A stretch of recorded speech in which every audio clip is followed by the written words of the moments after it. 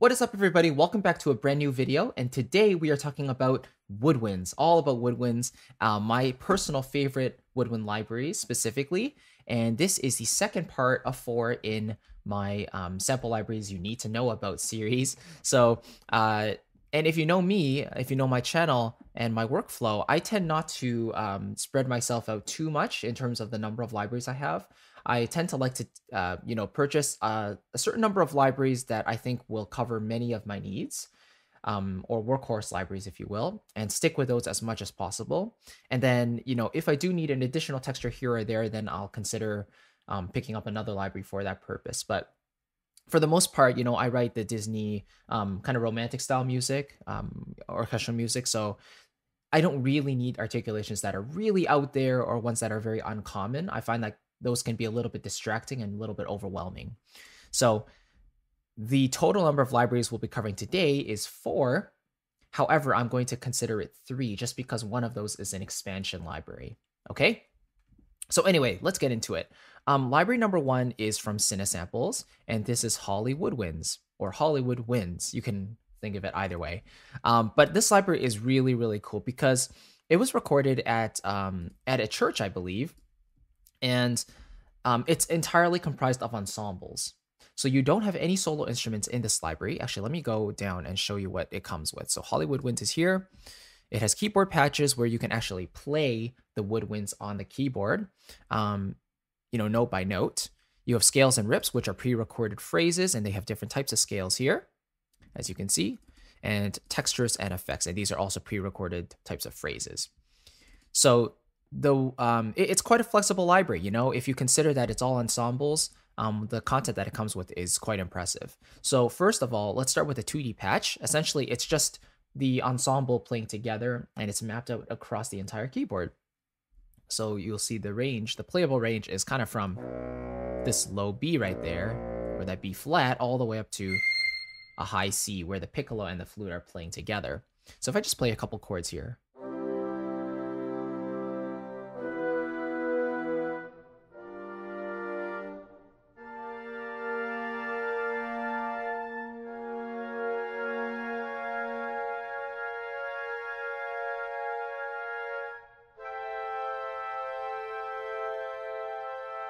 You hear it kind of has a smooth and creamy sound to it, so it's really beautiful.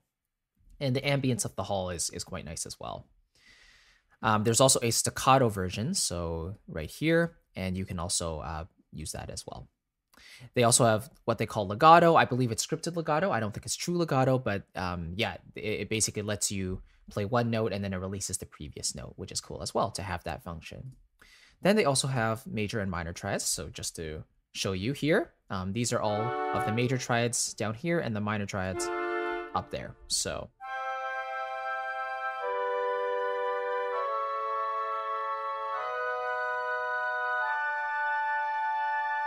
if you're trying to write like chromatic MIDI and stuff, then this is very, very useful to have.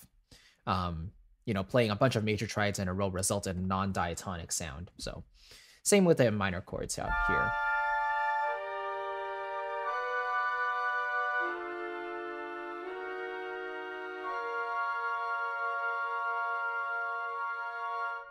So these types of patches are really cool for sketching because you can get your productions up and running really quickly, and the tone quality is great, and you don't really have to worry about orchestrating individual instruments.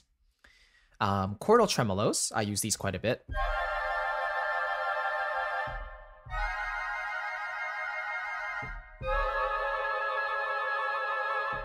So they're basically like half-step chords going back and forth.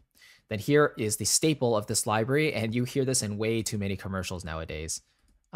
Just have a listen to this.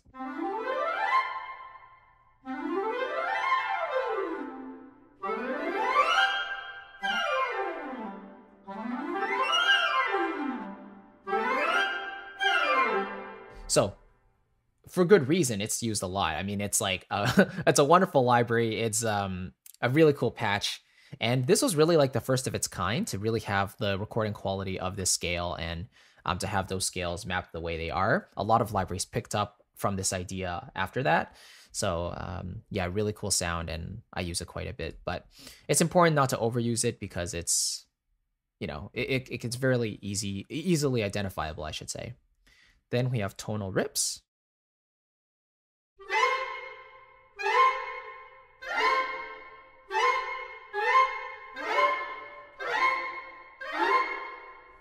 So it's pretty cool. I think you can change the key as well. Yeah, it's cool. So let's say A major, they're going to land on an A at the end.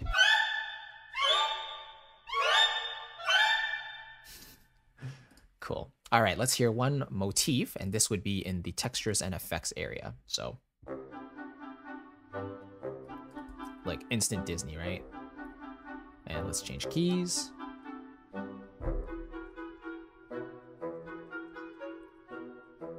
And one more time, we're going to go to A flat major.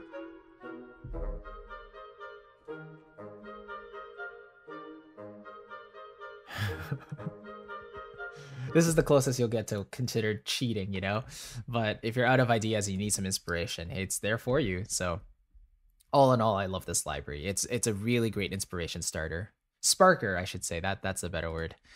Cool. Then moving on, CineWinds CORE is also from Cinesamples. This is my second library of choice. And the focus is completely different. This is actually on the solo side of things. So if you just take a look at the patch listing, we have piccolo, flute, oboe 1, oboe 2, clarinet, bassoon, and full ensemble. Again, more like a sketching tool as well. So let's have a listen to the piccolo. Here's a few short notes and then some long notes.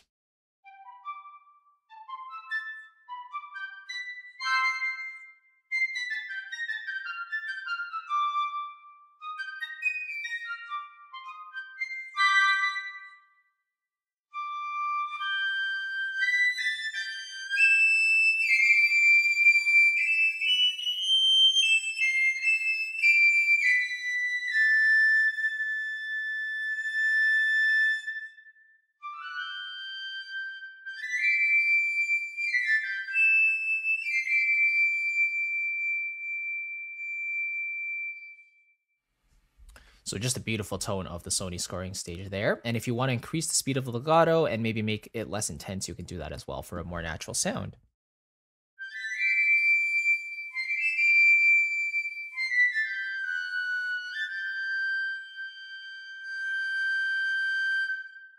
Cool. So just keep in mind the piccolo is a very like harsh type of tone. It's very shrieky at the top. So that's why usually only one piccolo is needed in the orchestra. Then we have the flute. This is a beautiful sounding instrument.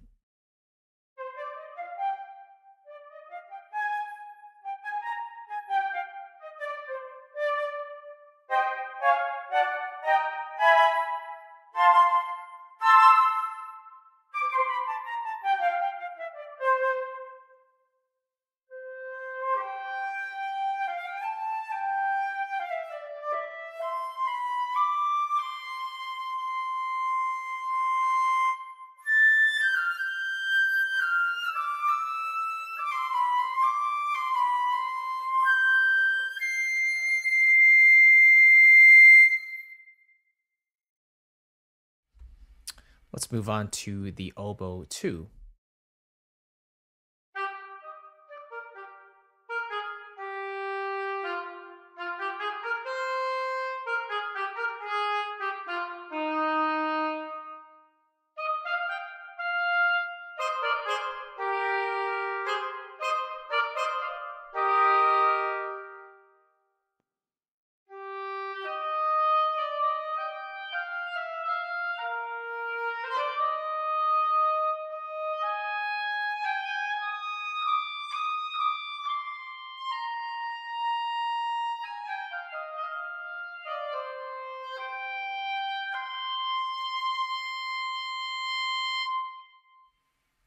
So according to like the Dennis Sands mix or the full mix here, as you can see, it has a very full-bodied sound, and it really works as an upfront centerpiece in your mix.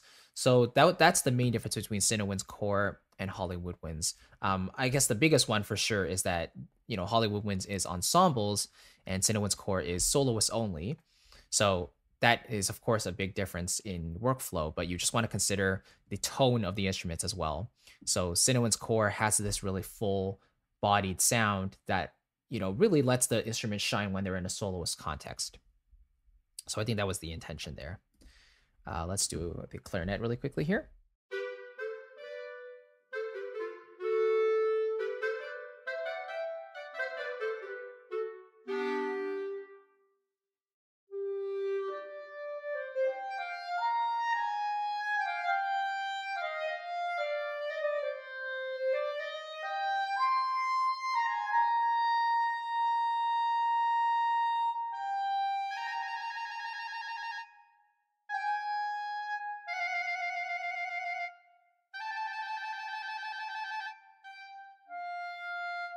So yeah, I was just playing these red key switches down here, which activates half step and whole step trills. So you have that option as well. Of course, that's really needed in a woodwind library. I don't think the clarinet has any glides though. That would be a cool addition for this instrument. Bassoon finally.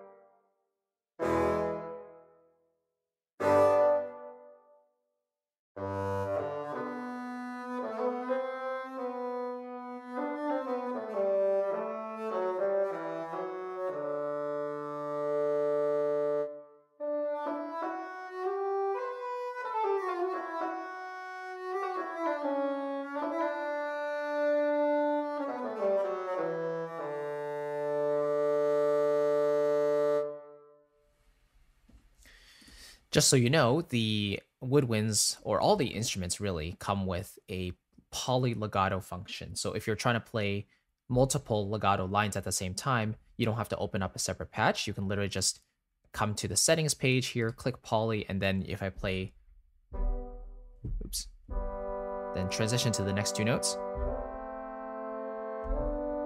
you can hear both notes go to their respective notes, but with the legato transitions in there as well. So very cool. All right, and then finally the full ensemble articulations, again, perfect for sketching purposes.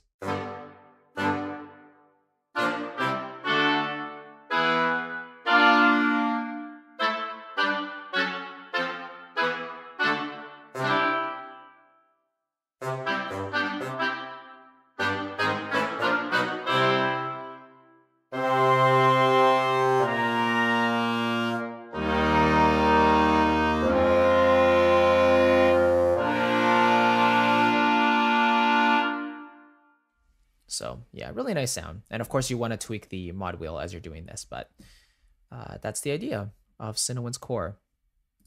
And then the last library that I have for woodwinds is probably the most comprehensive of the three. And it's also the most versatile, I would say, as a result. So this is Berlin Woodwinds, and I'm using the main collection 3.0, but they also ship with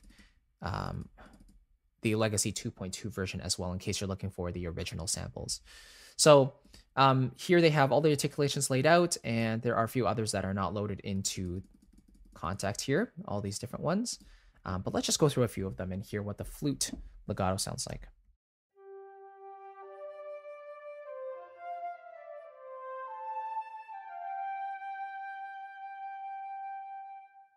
You know what? Let's turn up the volume on this bad boy, because they are quite soft. Cinesamples libraries are very loud in comparison to the Berlin stuff. So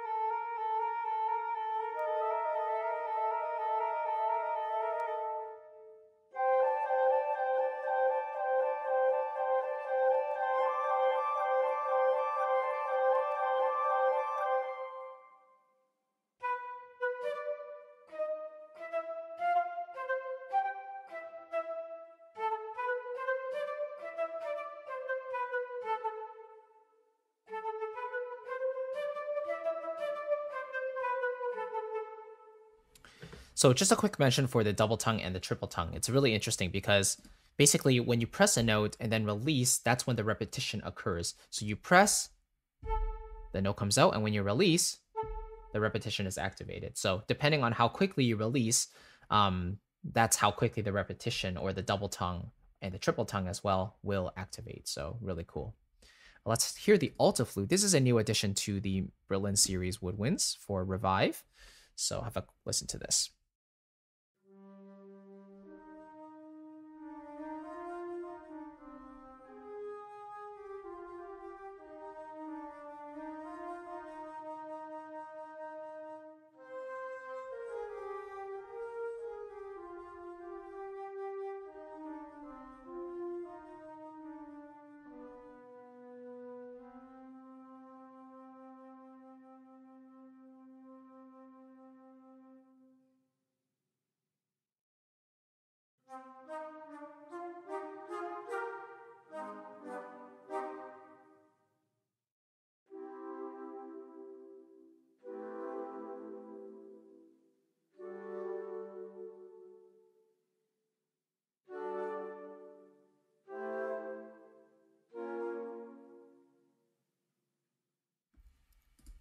All right, moving on to the oboe. So I think they re-recorded the oboe for Revive. So here is what the oboe sounds like.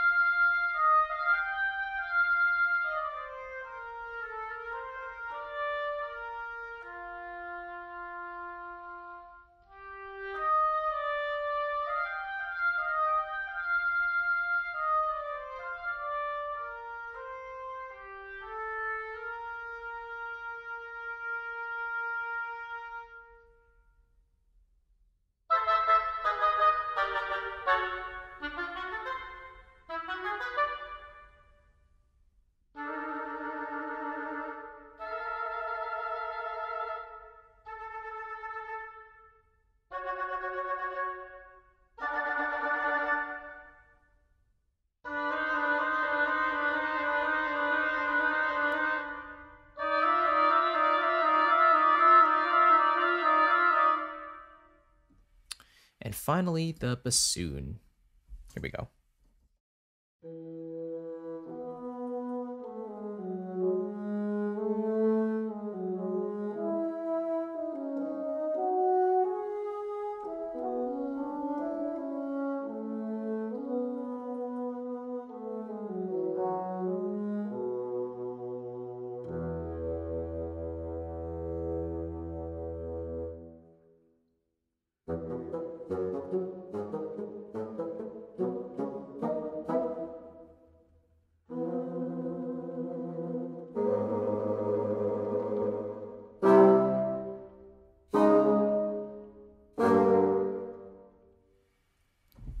All right, so let me just quickly mention Berlin Woodwinds, the core libraries, and actually most of these libraries here, all of the libraries really, are recorded with a classical or more classical film score type of sound in mind. They're not necessarily recorded for soloist purposes, because a soloist has so many expressive qualities that they can really put into their instrument.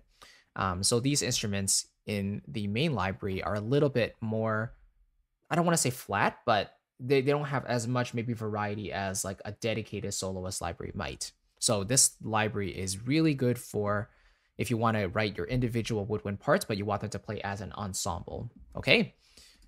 Now, the reason I mentioned that is because I also have the Berlin Woodwinds expansion library, BNC, and these are recorded as soloist libraries and are recorded as such.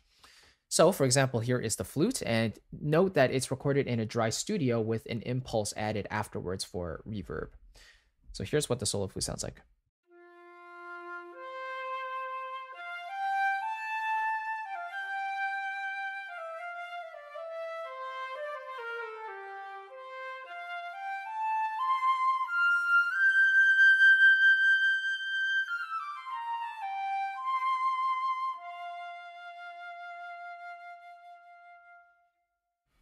Okay, a couple little things to note here. And of course, we know that it's drier for sure, but it just has a more expressive sound than the original flute from Berlin Woodwinds main did, you know?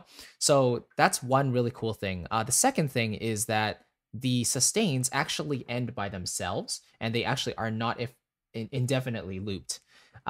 So I think that's because they wanted the performers to very naturally come off of their notes whenever they felt like they wanted to, and that really ends off a phrase very naturally, instead of having an infinitely loop sustain. So then it tempts us to write in a way where like woodwind players could hold their breath forever, which is just not possible, you know? So anyway, that's something that's a really cool feature of this library, is that there are no looped sustains. They're either crescendos or decrescendos or just, you know, regular sustains there. Here are some staccatos.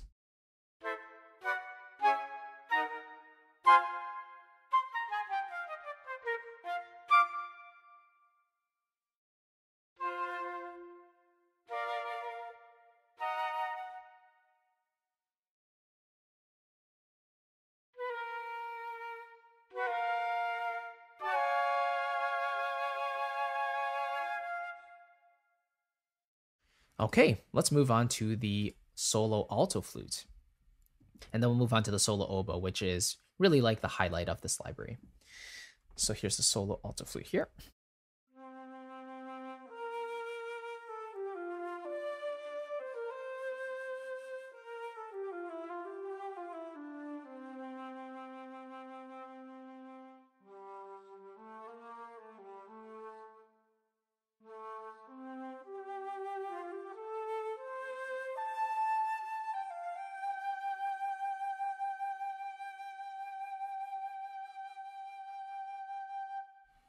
You'll notice that the alto flute in this library is very passionately recorded with a lot of vibrato. So that might be something you want, maybe not. But it, you know, it's a very romantic type of sound. So really cool. And then here's the oboe.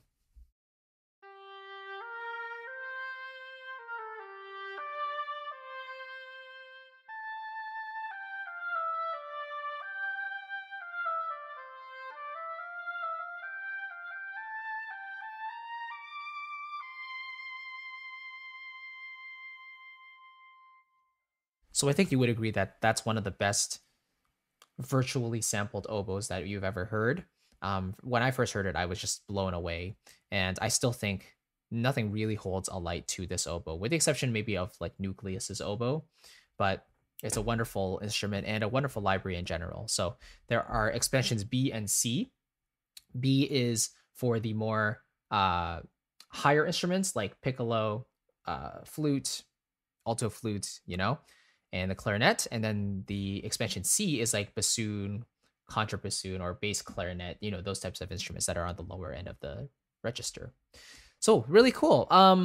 Those are my go-to woodwind libraries. For the most part, I do stick with Berlin Woodwinds the most when it comes to individual part writing. If for an exposed solo, I'll go with expansion B or C and CineWinds CORE. And then for some ensemble patches and for you know, runs and really cool textures, you can't beat an authentic sound of a pre-recorded phrase. It's just not going to happen, you know? So a library like Hollywoodwinds by Cinesamples is really a godsend in that regard, because there's really nothing else like it on the market, and they've really dominated that area with this library. So thank you so much for watching. I hope this little breakdown of my favorite woodwind libraries helped you. If you're curious to know more about the other type of libraries that I use and my other recommendations for different styles of libraries, I put together a completely free guide on my favorite orchestral libraries. Simply click the link in the description box below and you can access it for totally free. You can use it for your next purchases, you know, take a look at what my personal recommendations are, why I use them, and just what I like about certain libraries over other libraries. So if that's something you're interested in, it's absolutely free. Just click the first link in the description box. And let me know what kind of woodwind libraries you prefer to use. If you use companies like VSL or East West or Spitfire. I don't own any of those. I am very happy with the ones I have, but I would love to know why you use your certain libraries and what you enjoy the most about them. And we can talk a little bit about, you know, some similarities and differences between the libraries. That's always fun. So anyway, thank you very much for watching. I'll see you in the next part where we're going to talk about the brass section, kind of like the powerhouses of the orchestra. And that's going to be a lot of fun as well. So I'll catch you in that video and take care, everybody. Bye-bye.